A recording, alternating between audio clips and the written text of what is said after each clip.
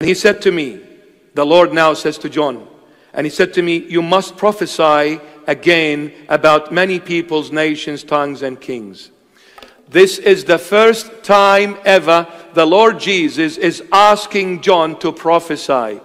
He is saying to John, now you are coming in to share with me my work and my plans.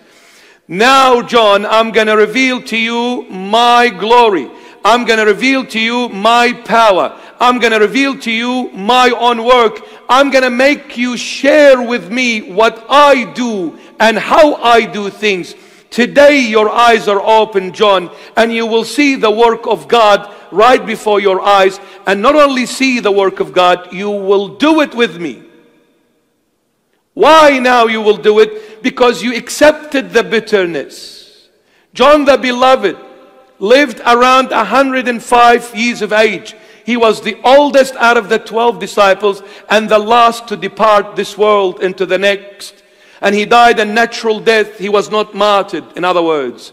He died in a little island called Patmos in the heart of the Mediterranean Sea in current Greece. And that's where he wrote the book of Revelation, in a cave in that island. He lived all his life for Christ. And at the end of his life, he wants to retire. He's 100 and a bit. He's too old. Now he's expecting the Lord to give him comfort and say, this is your superannuation. Now you can have this house and this Mercedes-Benz and you can travel the world. Now you're retired, brother. I'm going to send the angels to look after you, to feed you and to clothe you and to look, and it'll be 7-star nursing home.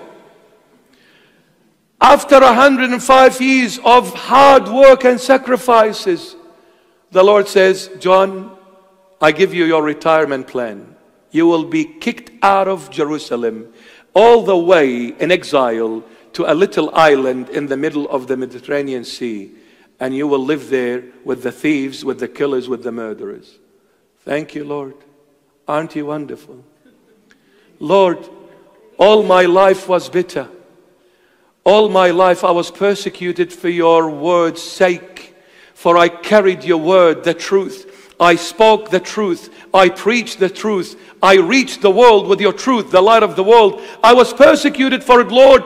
People hated me. People went against me. My life was all bitter. Even now, he says, yes, but now that you have tolerated this persecution till the end, being the faithful servant, Jonah, now I'm going to give you something I have given no one else.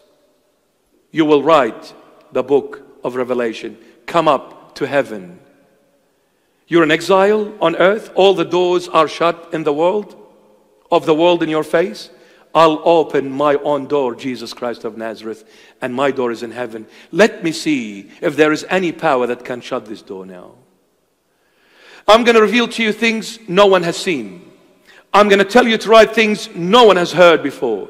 And I'm going to tell you to prophesy about people, nations, and tongues that no one else has prophesied like you, John. You see, when you accept the bitterness for my sake, I'll give you my glory. Nothing comes for free. And quality things are never cheap. You want to buy a mansion overlooking the Darling Harbour? You need to pay for it. It's not the same price as buying a granny flat. You can't buy a granny flat. Or buy a house in Smithfield or somewhere, in Fairfield, near the city. You can't. The city will be always expensive. You want to be with Christ in His kingdom, in His city? You need to pay for it. You need to accept this bitterness.